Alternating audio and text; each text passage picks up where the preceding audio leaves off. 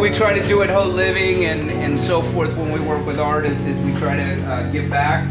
So David has been so gracious to give this to the foundation, and our goal is to be able to raise some money this evening.